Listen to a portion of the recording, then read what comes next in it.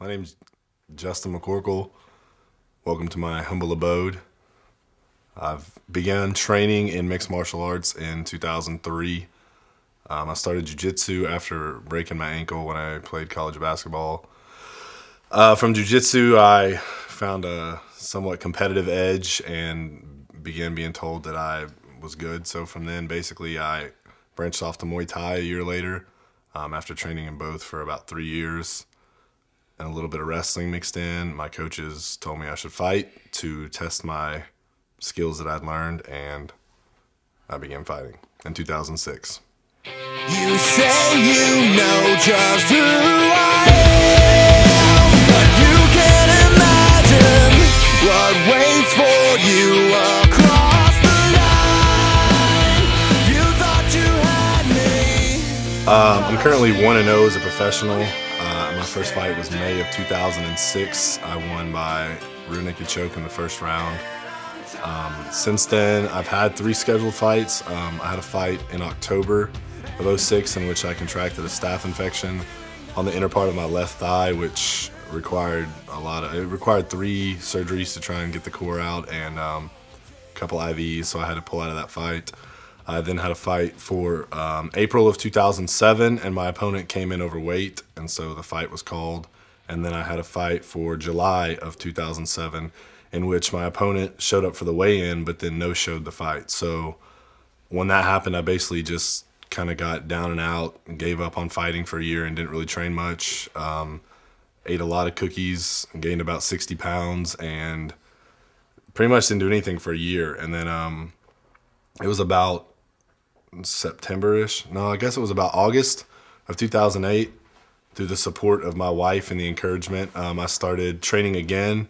Only I started training at about 270 pounds and had to get obviously down to a good fighting weight of 220. And so now here we are in June, and I'm getting ready for a fight which will take place June 27th, and I'm down to a weight of about 230 pounds. I've never seen him train before, and before I met him, I didn't know what the UFC was, didn't have any ideas about it. And so my first time to see him train was actually just a couple of nights ago. I haven't made it to any of his training. I've seen pictures and video footage on the internet, but actually seeing him fight, I haven't done that yet. So I'm a little bit nervous because I've actually never seen a live fight before.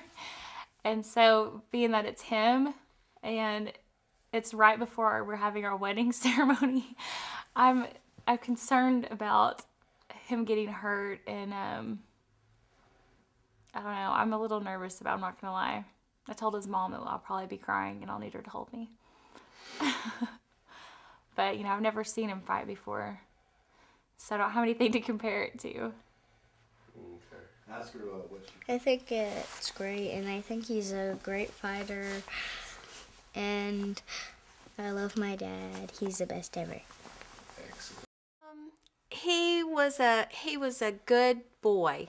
He was all boy. As he said, he got into fights a lot, and had me in the emergency room a whole lot for injuries, but as he also said, he has been my best friend forever. He and his sister both were just my whole life.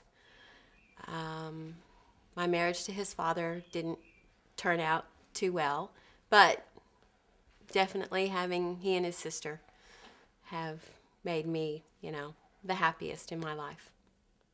Actually, training for a fight, you can almost say training all the way up to a fight and then having it fall through the day of the fight is almost, I equivalent it to running a marathon and getting to the 25th mile and having them call the race off and say, oh, never mind, don't worry about it, just go home. So naturally, like I said, I got very down and out of my confidence. Well, when I met my wife, all my friends that she would meet, they would always say, Justin, when are you going to fight, or what's it like dating a fighter? But she had never even seen me go to one training class. So she would always kind of encourage me. Hey, basically I walk around the house shadow boxing a lot, which is a really funny habit I have. But she would always tell me, why don't you go train? And I'd be like, I don't want to train. And she would say, basically she called me out for being in denial and said, you walk around the house and shadow box 4 hours a day. If you didn't want to train, you wouldn't be doing that. And so I started training slowly, gradually getting back into it, hoping that I was going to get the itch again to train. And after a week's worth of training, I did. I mean, I had the fire again.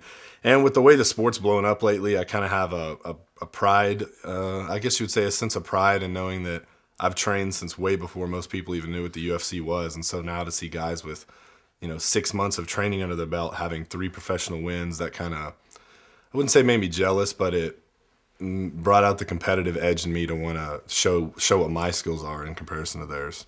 I saw him, he showed me, how he trained and everything.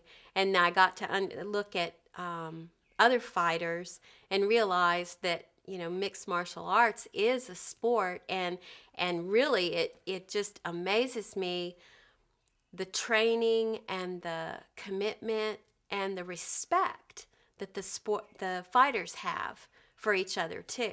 I think that elevates the sport to something that, certainly not a tough man contest, that it's skill and it's technique. And again, the respect that the fighters show for each other is just phenomenal to me.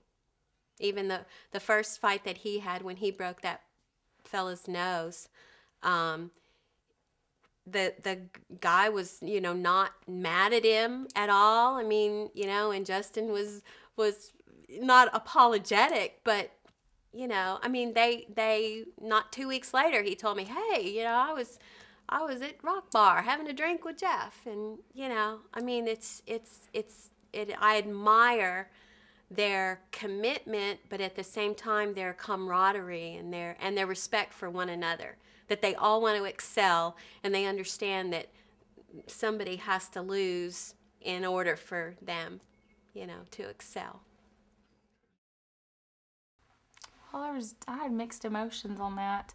I wanted him to, because he was always shadow boxing and doing this, like around the house, and so I wanted him to get back into it. But at first, it was a little bit overwhelming because he was gone all the time, and with his job and having to get up in the morning and lift weights, and then go to work, come back, train, and then he was just gone. It's really, I didn't realize how much effort had to be put into the training and how much it really involved. So I've gone back and forth with it, but now seeing how happy it's made him and seeing how good he's doing, I've gotten a little bit more supportive, and seeing that these little cuts and bumps that he gets heal and he's not gonna die. Because at first, you think, oh Lord, he had me watch UFC, the very first fight, and someone got kicked in the head and knocked out, and that's the scary thing. So I've worried about permanent damage to his brain. And he's helped to reassure me that he'll be okay. My wife, Lee, and I got married in January of 2009. We had to save up for our wedding. Our actual wedding will be July 1st, 2009, 4 days after the fight, which granted the cut on my eye doesn't exactly help for pictures much, nor if I get beat up in the fight, that won't help either. But if anything, it'll be a memory. But we, again, have our beach wedding on a beach in Cozumel, July 1st. It will be my parents, her parents, and our daughter, Hannah. Hannah's 6 years old. She is actually my stepdaughter, but is as close to a daughter as I could ever possibly have. I love her as if she were my own daughter, and she calls me dad, and I tell her, I tell everybody she's my daughter. We also have a baby on the way that is a little girl that is due in November.